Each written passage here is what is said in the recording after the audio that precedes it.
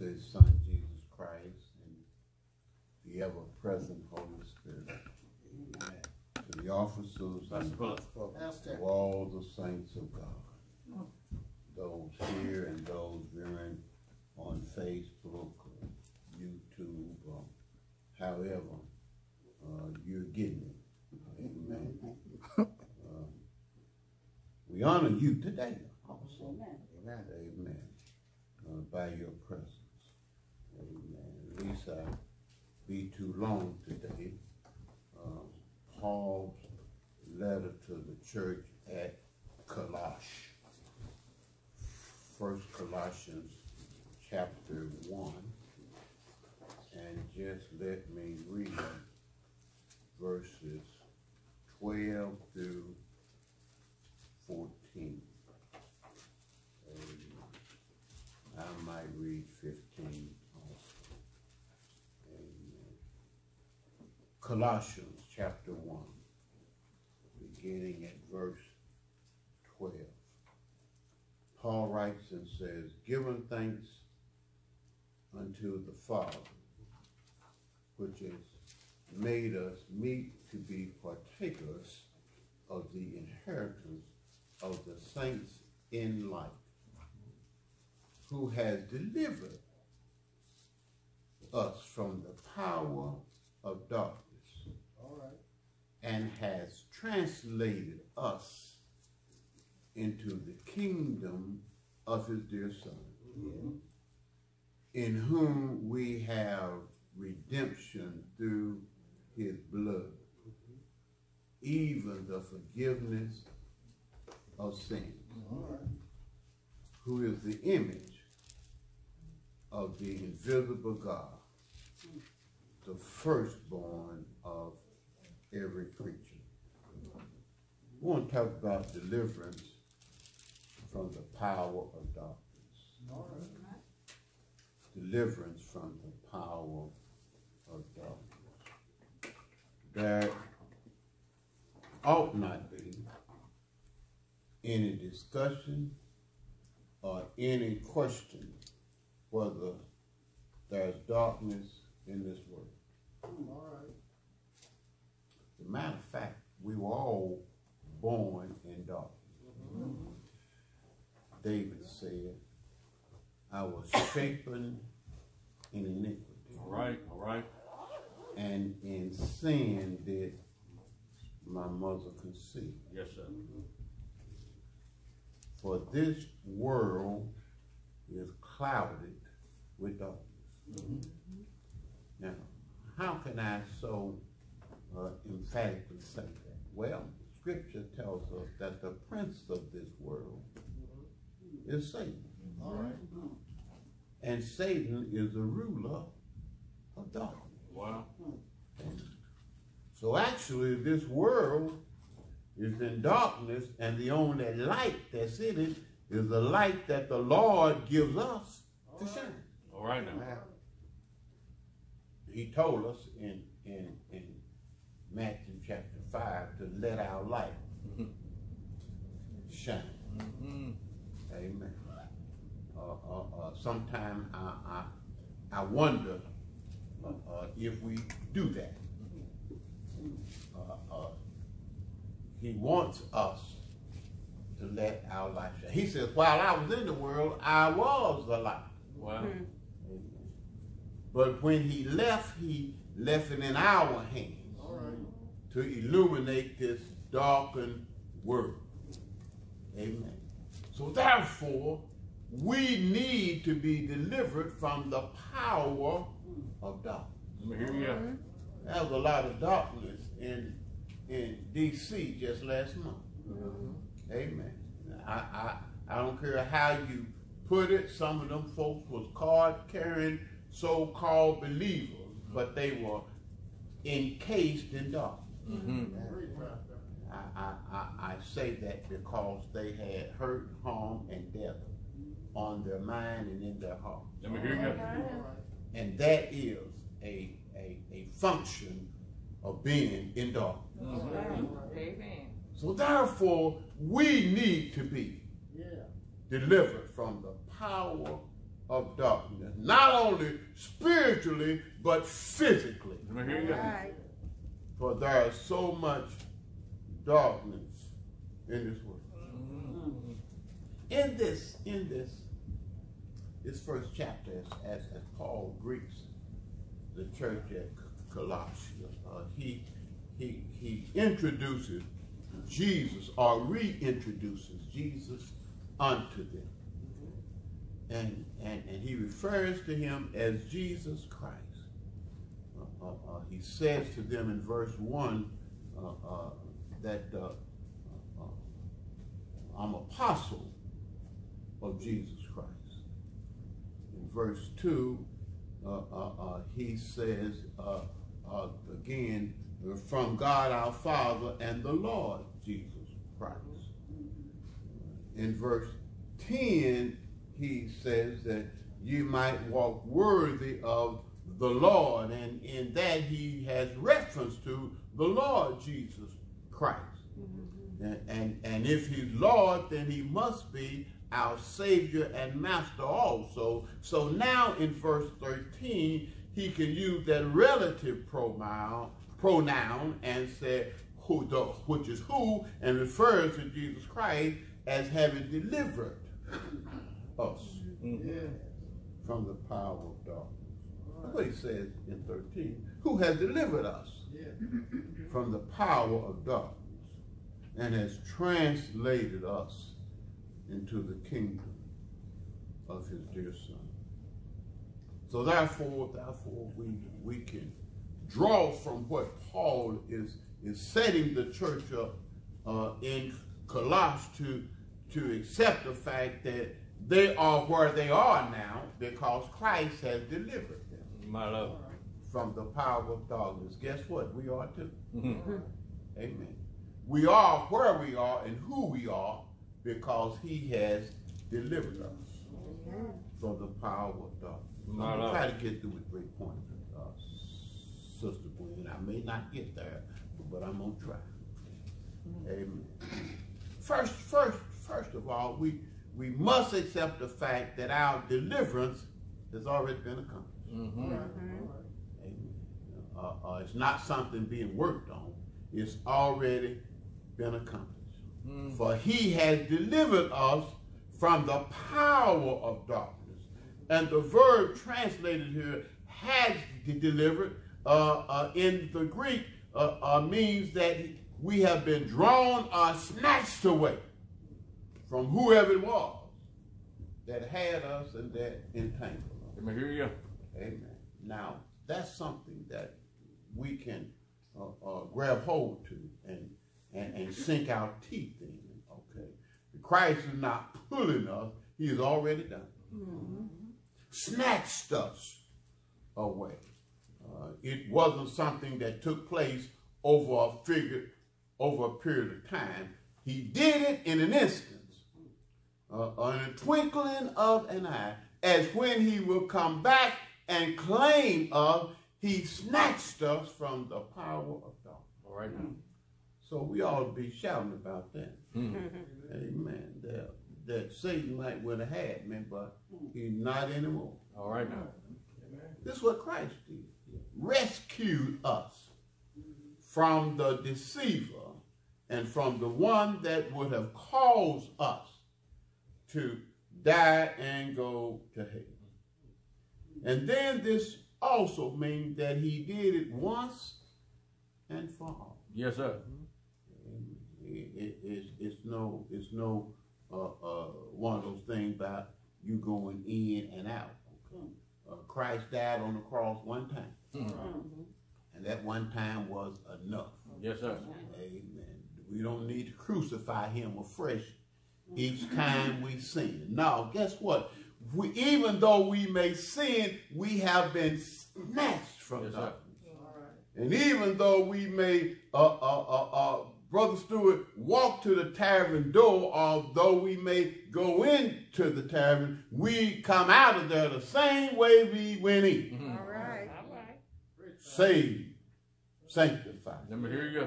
and filled with his precious Holy Spirit. Because we've been snatched from that lifestyle. Okay.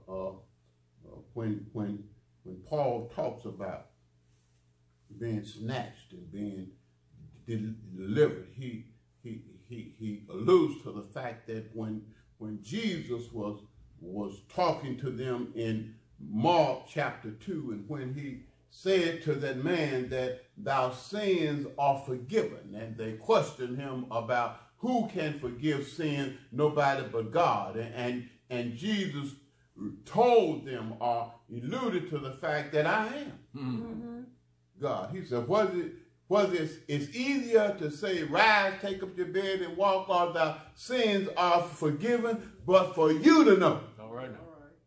I'm going to say it so you can accept it. He said, take up your bed and walk. And because his sins were forgiven. I've said something.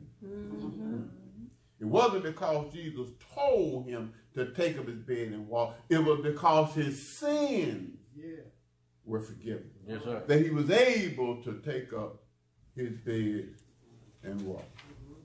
Amen. Amen. It has already been done. Now, who did it? Well, Christ did. Yeah. He delivered us. No one else could have done what Christ did because no one else was a God-man. No one else was willing to take upon our burden, our sins, the situation that we were in, and carry them to the cross. No one. Not only did he do that, but he forgave us. Yes, sir. Amen. Amen. Verse 14, it says that in whom there is redemption. That means he forgave us, redeemed us, and put us back in the right relationship with God the Father. He was the only one, amen, that could come and live a sinful life, and then give his life for us.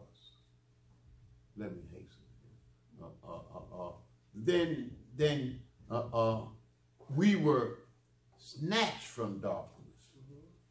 We were delivered. Jesus did it. But who did he really deliver? Who are the ones that have been delivered?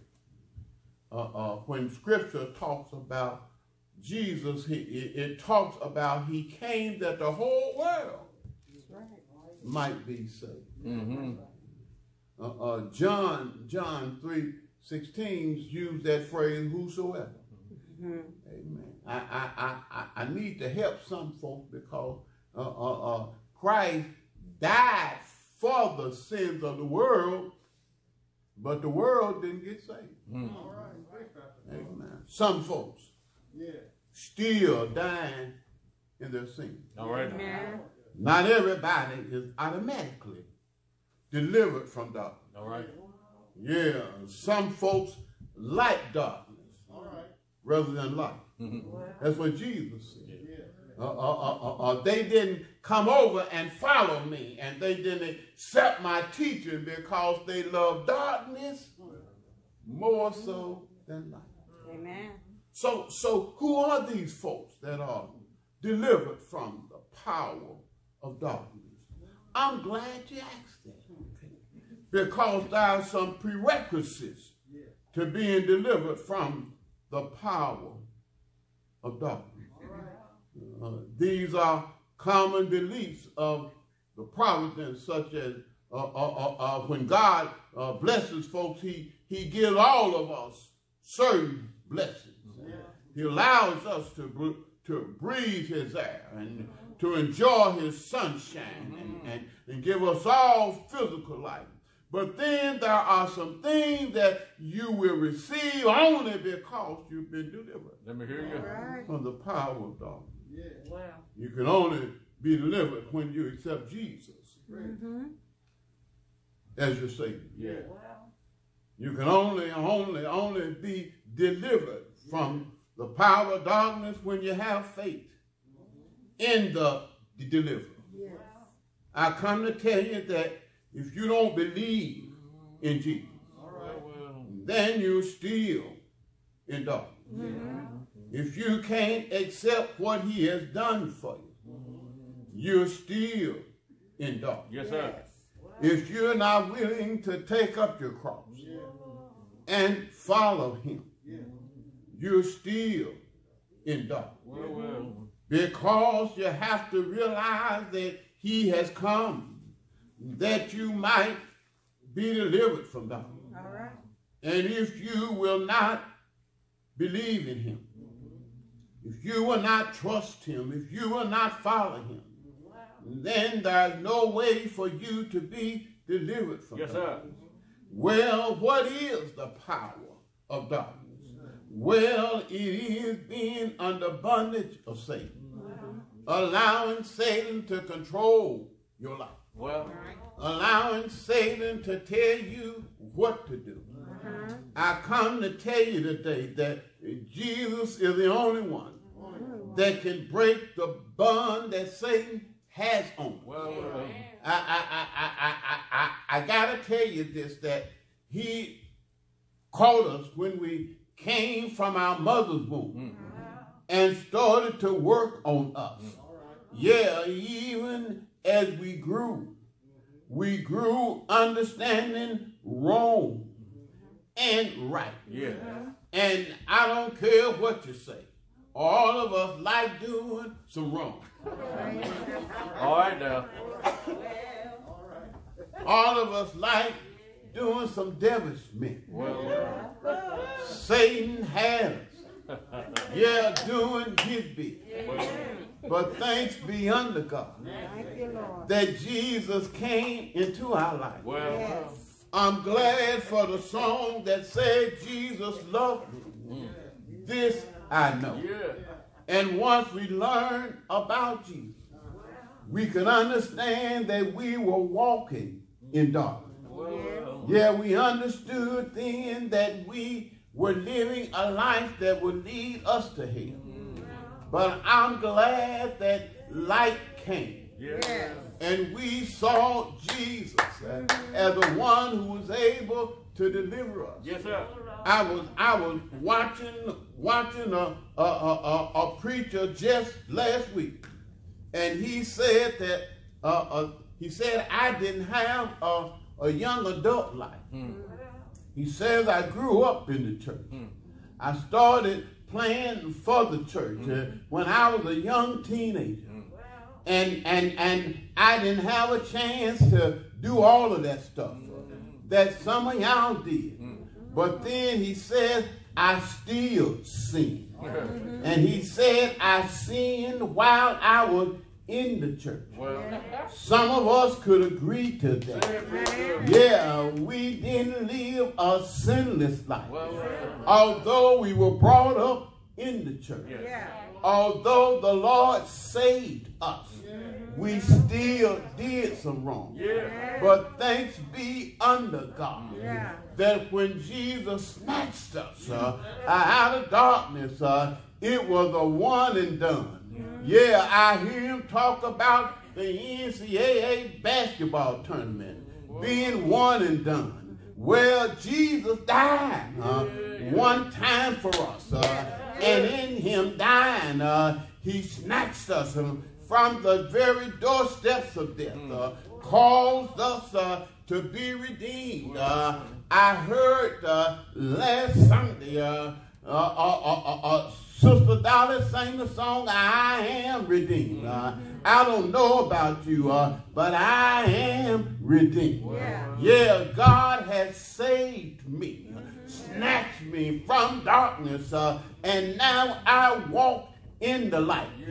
Every now and then, and let's be honest, darkness stands in my way, but I don't worry about it because I know I can walk through the darkness and light is on the other side. I heard David say, yea, though I walk through the valley of the shadow of death, I'm not fearing any evil because I know there's light on the other side. Darkness still come in our lives, but it's good to know that darkness cannot prevail. For the light that I have will chase a legion of darkness, and your light can do that too. All you gotta do is let your light shine. Thanks be unto God that He has, through His Son Jesus, delivered us from the power of darkness. I won't fool you and tell you that darkness can't hurt you. Darkness does have a power, but it only has power if you let it have power. Keep in mind, we have been delivered from darkness. There's nothing in darkness that can harm you, but it'll make you harm yourself. It's like dead folks in the cemetery. They can't hurt you, but they'll make you hurt yourself. Darkness, will make you hurt yourself, but don't worry, you've been delivered from the power of darkness. God has sent His Son, and the Son has given His life that we can have life with Him. He has not only delivered us from the power of darkness, but He has brought us into His family, into His household, that we can now walk in the light. I'm walking in the light. The beautiful light. Somewhere the dewdrops of mercy shine bright.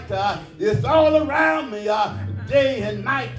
I'm walking in the light of the Lord. Are you walking in the light of the Lord? Not worry about the darkness that may come around you. Just trust in the light of the Lord, and He shall deliver you. With His light, you don't have to worry about what's in front of you, because He will light the way, even in darkness. You ever thought about it? When you get up at night and you got to walk through a dark house, and all you got to do is hit that switch, light comes on, and you don't have to worry about stumbling over anything. That's the way being delivered from the darkness is like. God gives you that light to light your pathway, so that the darkness of this world will not harm you. Wow. He has. He said in His word that I have delivered them, and no man or nothing can snatch them from me.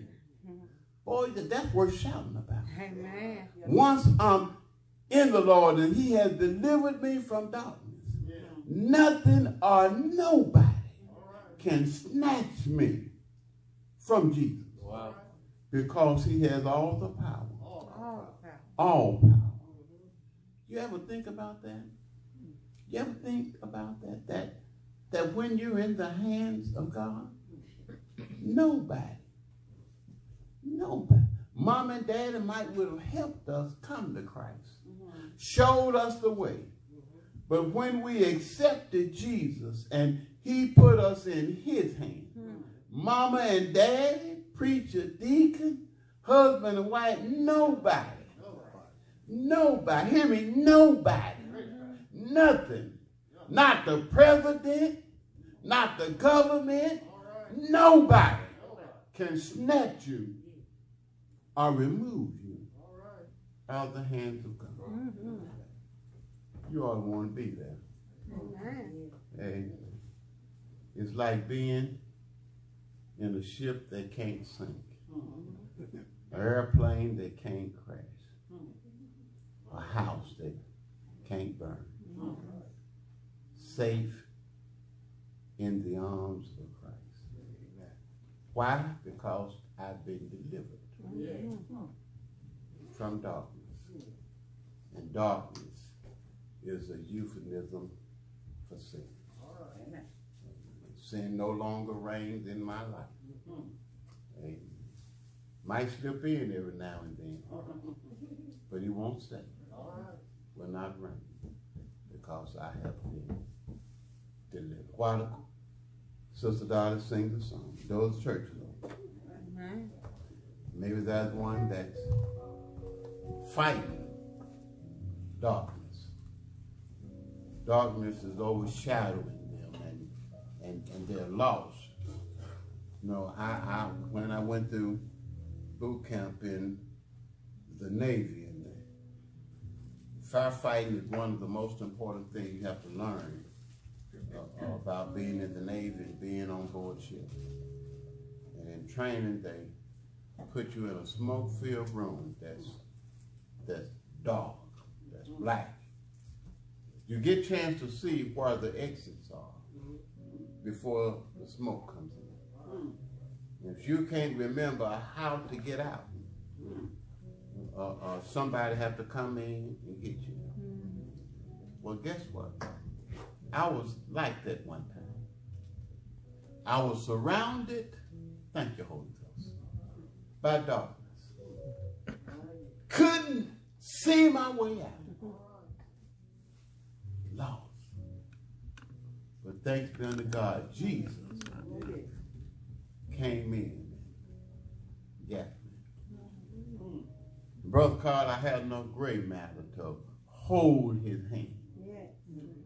I couldn't see where I was going, but as long as I held to his hand, I knew everything would be all right. Brother Stewart, he led me out of the darkness into the newness of life. He's still doing that. Amen. He's still doing that for people that are in darkness, groping in darkness, not knowing where to go. But if they would just reach out to Jesus, say, I believe in you. I know you're the one that can and will deliver me. And if you reach out, he'll come and get you and lead you out of darkness. Same thing, but I need to be quiet. Amen. If there's one.